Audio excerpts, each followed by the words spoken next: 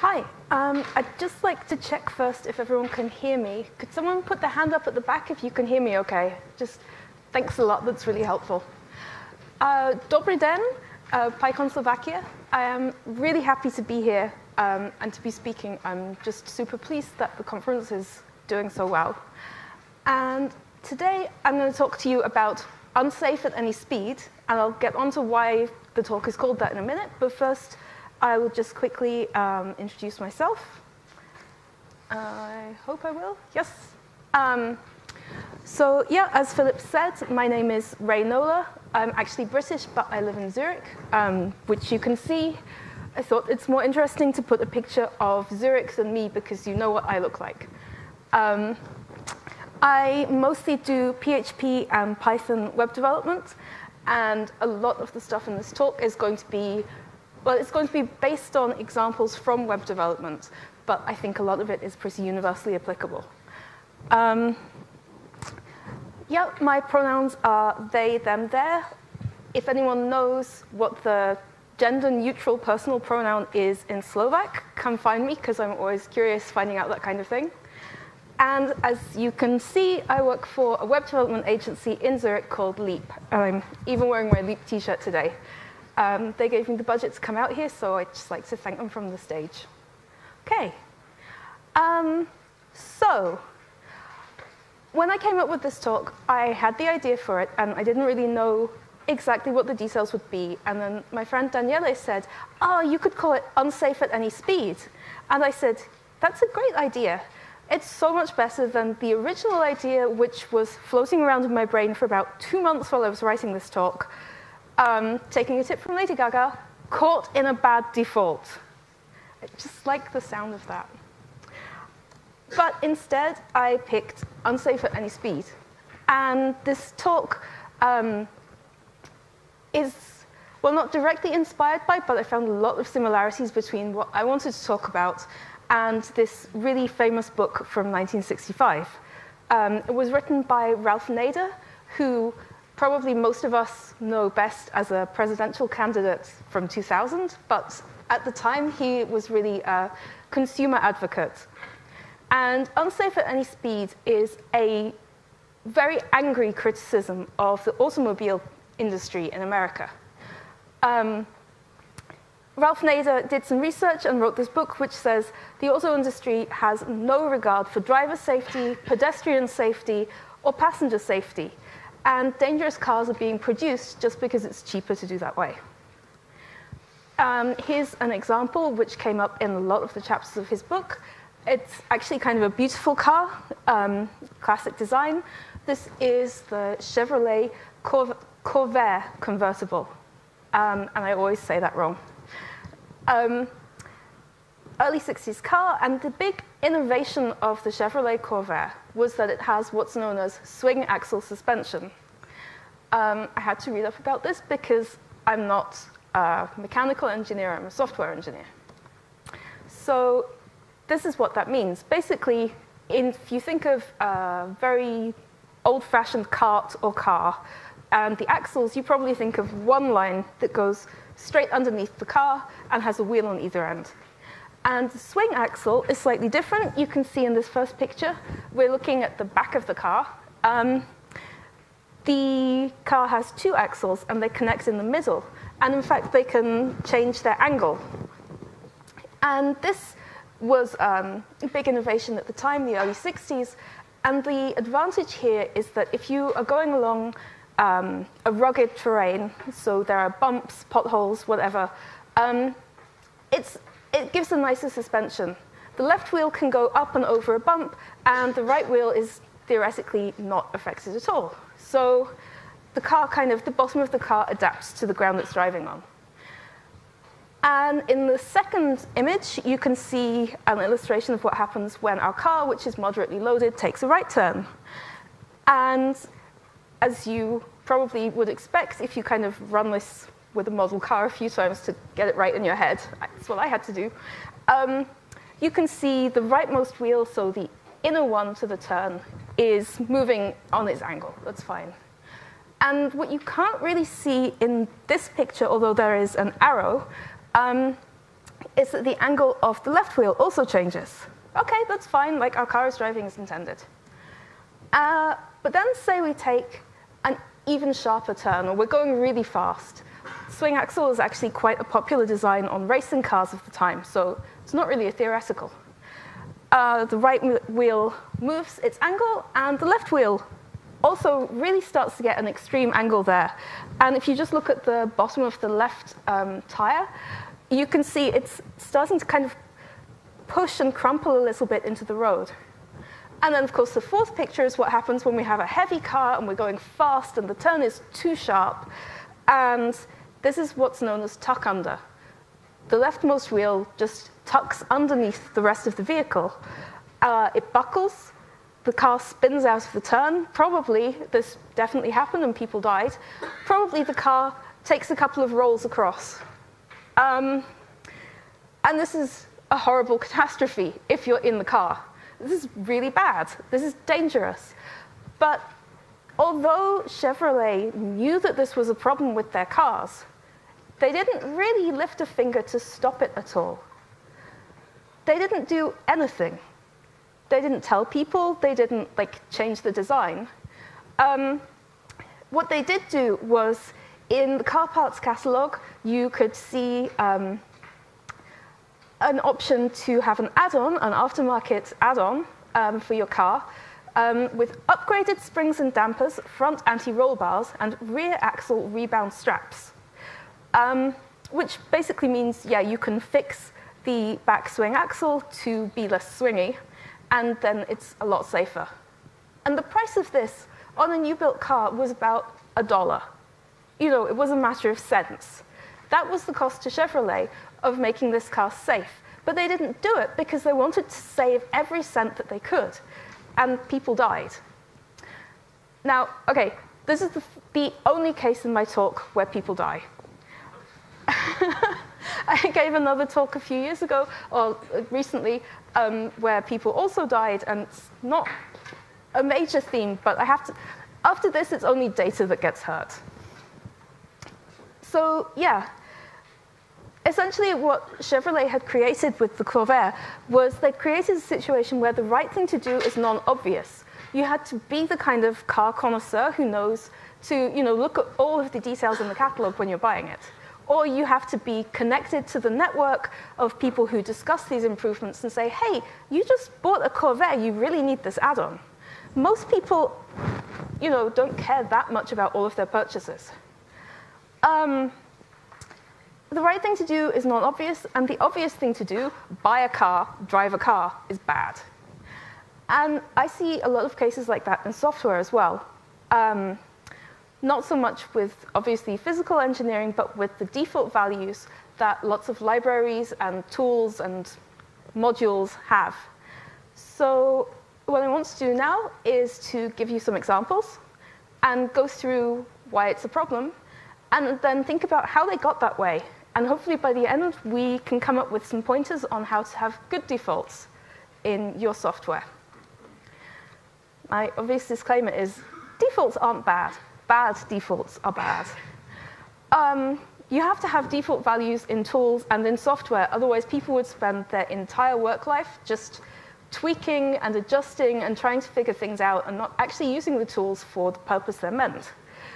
And you, as the developer of a software tool, have spent a lot of time with it, and you kind of have a feel for what makes it performant, what makes sense for the average user. So you set it as a default, and that's fine. Bad defaults are not good. And what is a bad default? Well, in the context of this talk, I hope you can read that.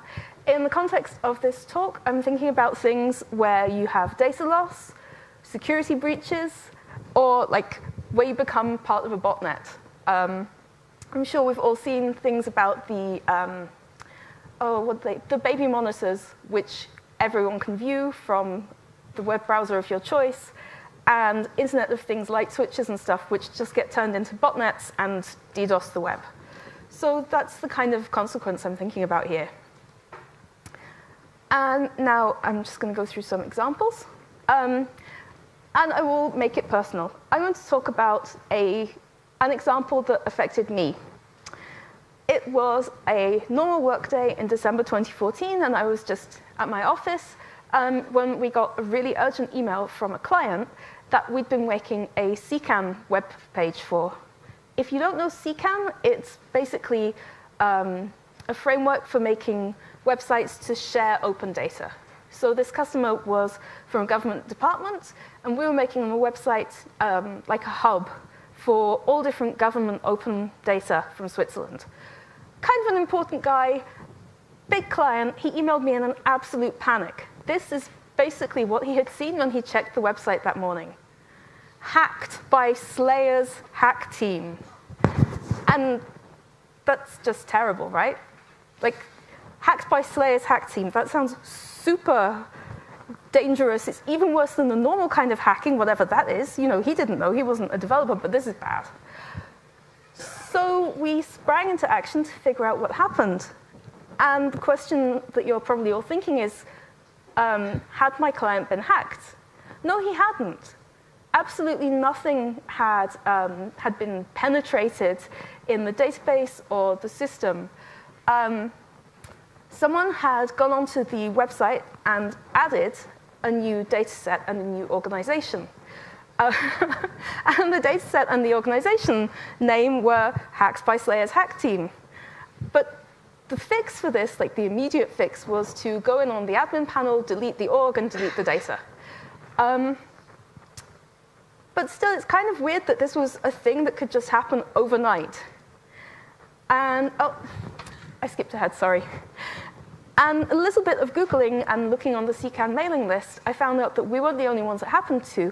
Someone probably sitting in their bedroom at home, entertaining themselves one evening, had just gone around, found all of the CCAN instances that they could, and uploaded this data. And this was because of the default settings in the CCAN framework at that time. There were options in the config to allow anyone to make an organization and to allow anyone to upload data. And both of those were just set by default to true. This, I don't know if that's readable at the back. I hope so. You don't have to read the whole thing. There was a discussion on the GitHub repo, and this is from one of the core developers, David Reed, who basically explains the problem at the root of this. When CCAN was first started, the expectation was that users would want to make Wikipedia-like sites where anyone could become a member of an organization, anyone could upload stuff, like completely free, open, awesome. But it turned out after a few years that almost nobody really wanted to do it that way. Certainly my client didn't, because he wanted a hub for government data on set topics. And so as the expectations of the users changed and the way the tool was used changed, the appropriate default had also changed. And they did, in fact, set this and some other security things more securely, because the situation was different now. I keep skipping too fast. I'm sorry. Right, so that was actually kind of a small thing. It affected me, my team, some other CCAN teams, but the damage was very small. This, on the other hand, is a very big number. There were in 2015, when this analysis was done, 595.2 terabytes of data exposed openly on the internet via publicly accessible MongoDB databases with no authentication. After the talk, I'll put all of my slides up online, and they will have clickable links, so you don't have to worry about writing this all down. But yeah, this is from the Shodan blog, and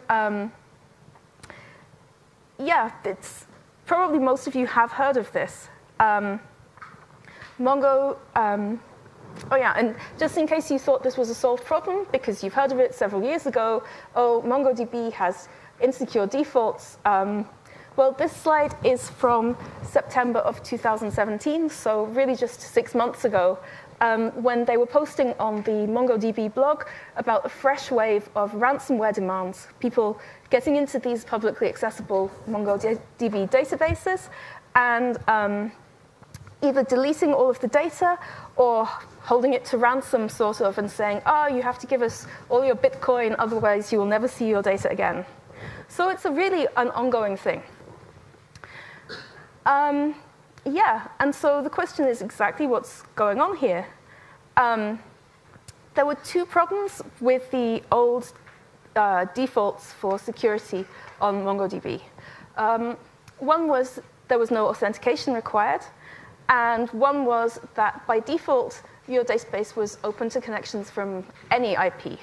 So not just your app could get in there, but anyone who had the IP. And over the last years, we've seen a lot of attacks through this vector. Now, localhost-only binding, so only localhost can talk to your database, became the default in the packaged release 2.6.0, so April 2014. But it was only implemented in MongoDB server itself from 3.6, which I think actually has been released now. I'm suddenly not sure about that. Yeah, so now if you go to the Mongo website, install the software, set up a fresh project, you will have the secure defaults. But the problem is lots of people are running MongoDB databases and apps built on them who won't have the capability or know that they should do this. People who had websites set up for them in May 2014 or something, or 2013, by web developers who then just went on to the next project or left the company or whatever. So, sorry, do I have one more slide? Yes. OK. I have this speaker notes thing, but the picture of the next slide is 1 centimeter tall. And this seems to be the default. Thank you, Google Slides. So sometimes I'm not quite sure where I am here. Anyway, so MongoDB. And the question is really, why was this the default for so long? Why was it only made more secure by default in more recent releases? And my feeling is that it's because when you set up a project, the first thing you have to do is get in there, update all of the config, go into like server settings and stuff, and then eventually you can go and play with your new project. It makes it, the developer experience is a lot less fun.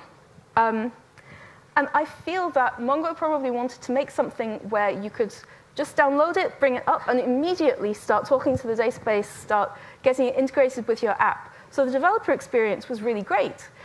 But people are lazy, or actually really people forget a lot of things that they should do. And yeah, you have to consider that a lot of people do deploy software in debug mode or in development mode.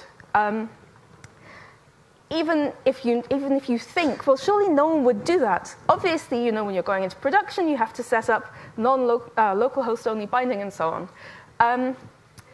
But yeah, there are lots of people who will forget this, and there are lots of people who won't be able to fix it once someone else has done it the wrong way for them. OK, that's MongoDB. And just as a side note, this kind of insecure access default has come up in a lot of different projects. If you search for Hadoop or Redis, you'll find a lot of issues like this where people have, again, lost data. The memcached DDoS exploit that hit GitHub a few weeks ago is also an example here. By default, memcached allows UDP support and also allows listening or getting info in from any address, not just localhost. And there's a really good Cloudflare blog there about how to prevent that. And Elasticsearch, this one I'm definitely going to give you a link to, because this one is weird. This one, you think they did everything right, but then, oh, then there's an exploit. Yeah. OK, so we talked about MongoDB, we talked about UDP, memcached, and so on. And you think, OK, well, yeah, but still, everybody knows that they did it wrong. So bringing it a bit more close to home to us as Pythonistas, I really like this quote. It's from a PEP, PEP 476, from a few years ago. The S in HTTPS stands for secure, as everybody knows. And PEP 476, which I actually recommend reading just as text, it's really well put together, a really nice piece of technical writing, in fact, discusses the fact that up until a few years ago, 2014, when this was published, if you used any of the standard lib HTTP modules in Python and you tried to make an HTTPS, so secure connection, it actually wasn't secure. The standard library modules did not verify that certificates were signed by a certificate authority in like any trust root. So they would accept self-signed ones, which is sometimes OK, sometimes a problem. And it also didn't check that the common name on the presented certificate matched the host. So that's like me going up and saying to the people on the desk here, hi, I have this ticket in the name of Harold Smith. And they look at me and say, oh, yes, come in. Obviously, you're Harold Smith. This means that technically, if you were writing Python code for the web and you were using any of the standard library HTTP modules, you were vulnerable to a man-in-the-middle attack. And you probably didn't know it. In fact, I'm almost sure you didn't know it, because HTTPS, secure, the word is right there in the name. Now, I actually do not know the exact reason why this weird security hole persisted so long. And if anyone happens to be a Python core developer who was thinking about this in 2014, I would love to talk to you about it. But yeah, the effect was that most people just used requests. I mean, I use requests and I prefer it to the standard library, but sometimes you can't use external modules. And were really surprised when they found out what had been going on. And so, in 2014, the PEP was accepted. And now, if you're using standard lib modules, you should be safe.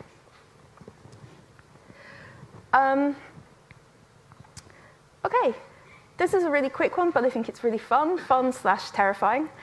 And it's a quick example because I basically stole this from another talk, by Tom Eastman. It's called Serialization Formats Are Not Toys, and I really recommend you to watch it or read the blog post because it's great. Did you know that YAML supports embedding scripting codes in values? Because I didn't until recently. And one example that Tom gave for this, like when you won't use it, it's like, oh, you can include a date-time object instead of just having a string with a date in it. And then when you pass this YAML and you actually use it in your code, you have the date-time object right there. It's really convenient. However, this is also really convenient. If you run code to pass YAML that contains this, when it looks in goodbye, it will instantiate this object, and it will remove everything in your folder. So here we have a problem, as you can tell. And, well, I mean, that's not a problem if you know what you're doing. If you are accepting YAML and you know it's going to have code objects in it and you know you want to run that code, that's great, more power to you. But if you're just accepting YAML, especially based on user input, and you're using the PyYAML library, which is the most popular PyYAML library, and if you just do YAML load, then you could have a nasty surprise. And the issue here is actually really connected to documentation, I think. Hopefully, some of you were in Mikey's great talk this morning about documentation. The tutorial for the library does tell you, don't use load. Use safe load for any untrusted data, like anything you get from user of your app or your website. But then I have two questions. One is, why does load exist? Why is it the default? Why is it called that and not like dangerous load, for example? And the other is, do the people who wrote the documentation really think that everyone who starts using this library is going to first go through the tutorial? I mean, I happened to when I first used this library, just because it's the kind of person I am. But if, for example, you're using example code or legacy code, you probably just, oh, right, yeah, we use that, OK. Or if you're relying on completion in your IDE, which I think a lot of us do, and it's really useful. It's like, I want to load, there's a function called load. Then you just use load. And you also have the issue that the JSON library for Python has load as its default load function. And so, yeah, you expect YAML works the same. So there's a debate. Actually, if you go to the website that I just posted here, it's a GitHub issue on the PyYAML repo. And there's several years' worth of discussion back and forth. Should we rename the functions? Should we make safe load, the functionality of safe load, the default? And this actually recently got accepted last year. A merge request was made and accepted, but it hasn't been released. And I just can't figure out why. The last PyYAML release that I can find on PyPy was from 2016. So yeah, this is an example of what I would say is a dangerous default. Does anyone in this room work for MongoDB? I don't see any hands going up. If you're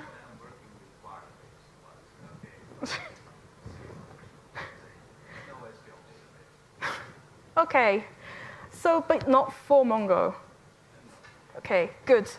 Then if you're here but you don't want to raise your hand, I really want to apologize to you. This is another MongoDB example. It's another example of a problem with the defaults that they fixed.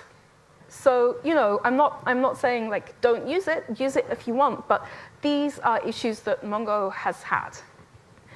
And one example is that it used to have a tendency to be forgetful. Fire and forgetful. Basically, when you have a database, you also have data, and you want to write the data into your database. That's kind of what it's for. And Mongo, which is known to be highly performant, used to have as its default operation for, in fact, all write operations, a fire and forget method, I guess you would say. So when you're writing to your database, you would just write and write and write and write. And the program, the database software, would not wait for a confirmation that, that the data had been correctly written. And this is fine generally. Like, you can trust that generally a database software will write, because that's what it's for. And if you don't waste the extra time, which could be, you know, not appreciable for a human, but for a computer certainly, then you write a lot faster. And this is brilliant until your disk gets full. And then your program is writing and writing and writing and writing, and the data is just kind of going away. And lots of people, again, really did lose data like this. So it's great performance so long as you know what you're performing to. This was fixed in 2.6 with a performance cost. So now the default behavior of MongoDB is to write, check that the data is there, write, check, write, check. And it's a lot safer, but it's also a lot slower. You can still use the old fire and forget methods if you're sure that's what you want to do, but you have to use a method that's not marked as the default.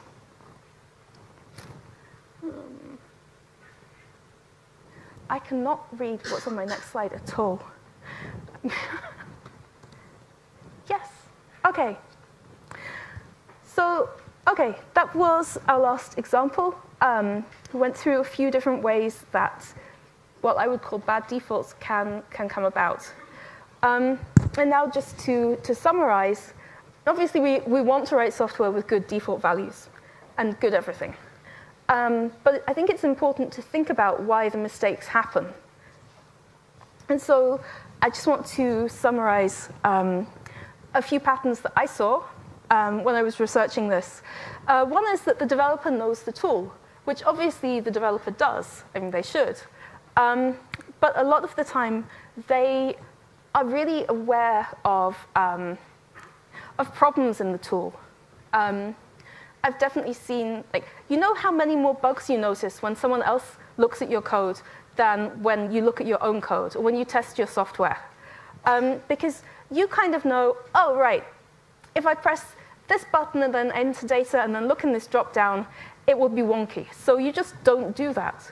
Your brain kind of, without even telling you about it, just steers you away from the pitfalls, which someone else might go charging straight into. So yeah, as with a lot of things, if you know your software and your product really well, you probably can't even see the problems that are there for other people. Then another is unconsidered use cases, and I think this is where the CCAN issue falls, along with other things, that they had one use case in mind for the software when they started to make it, and along the way, the kind of people who were actually using it changed. Then there are two, which we sort of highlighted with the Mongo stuff, and they go together. One is the desire to make your tool seem easy, and one is the desire to make your tool seem fast. And these are both kind of, I guess, marketing issues. You want people to use it, so you say, you know, you can just jump in there. Or, you know, you can just, it's lightning fast. It just goes like zoom. And a lot of the time, there's kind of a caveat to this, which is it is fast, but if you want to use it the safe way, it's a lot less fast, or it's a lot less easy. And this, I think, is another area where our brains kind of trick us, because you know your stuff is great. You know everyone would like it if they used it, and you just have to convince them to use it. But yeah, marketing can be dangerous that way. And then there's another couple of things, internal tools becoming external. This I've seen in a lot of places when something that you cooked up for your team, you release it open source because you might as well, and people probably will use it. And then, yeah, it's being used by a bunch of folk who have completely different ideas for it and different expectations. And then finally, when improved methods are added later. So this may be what happened in the PyYAML case. They had the load method, now they have the safe load method, but the namespace is already taken up with the initial method. So you just kind of have to make it safe load or like XYZ load. And I'm going to read you this because I think it's really important. When I talk about these bad defaults and all of the harm that they've caused, I really don't want to be directly attacking the developers, because software is hard, we all know that, and a lot of the time, when you go into things, your own attitudes change and your own knowledge changes over working at it. We're all trying our best. This is from a paper called Insecure by Default by Lee and Evans, two researchers who looked into security issues in the five or seven biggest popular web frameworks. And in their summary, they say, we expect that most of the insecure aspects of current web frameworks are not due to ignorance or carelessness on the parts of their designers, but difficult trade-offs between security, functionality, usability, and ease of development. So, you know, we're all doing our best, even people who massively mess up sometimes. And yeah, like I probably should have checked the config for that website I set up for my client. But I didn't, I missed that. OK, but we want to do better. And how shall we do that? Since we all write Python, I would think that we should take some inspiration from the Zen of Python. And here are two of the lines in that I think are particularly valuable. One is explicit is better than implicit. And the second one was, in fact, cited in the PEP 476 by the writer Alex Gaynor. Errors should never pass silently. And this is what Alex Gaynor was concerned about with the insecure HTTPS connections. And when making the PEP, he said, OK, well, fallout from this could be that some people's code that was relying on the supposedly secure connections being insecure, like certificates were bad, but people didn't really want to, didn't know that or didn't want to care about it. Their code might fail. Insecure connections might break because suddenly we can't really connect to them. But these things were already broken. It's just we didn't know about it. And that, I think, is a major pitfall to avoid. So yeah, keeping these two ideas especially in mind, I think these are some useful principles for making software that has good default. You need to default to security. Make it secure by default, even if that means that the developer has a couple more steps to take when they're setting it up. You need to make it reliable in favor of performance. You can add the performant options there, definitely, but don't make them the defaults. Just say, hey, if you know the risks and you want to go faster, you can set it to this. But that shouldn't be how it is to begin with.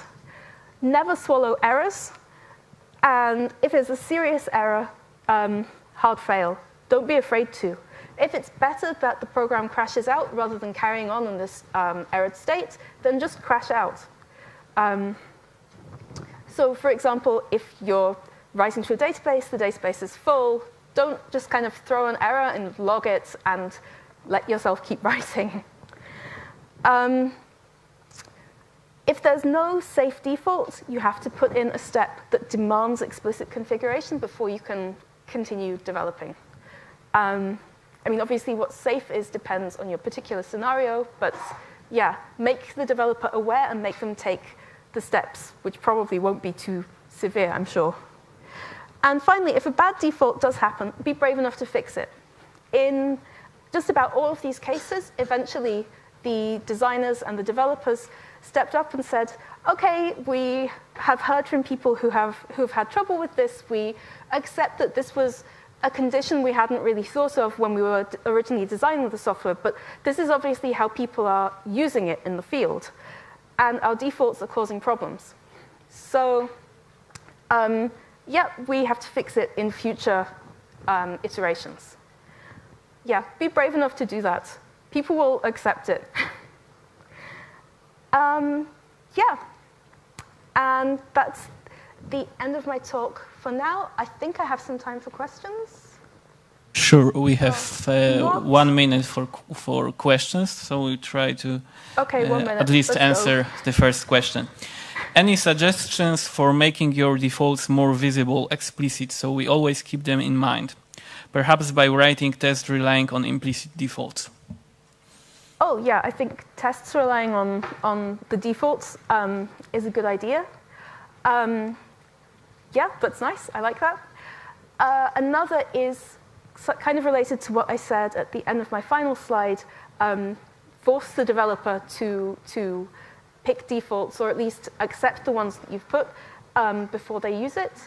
I saw something, again, in Mikey's talk this morning, where I think it was in Minishift, there's a warning that flashes up when you try to use a particular configuration that says, this can cause your VM to lock up. If you use it, you may regret it, but you can use it if we can't stop you using it.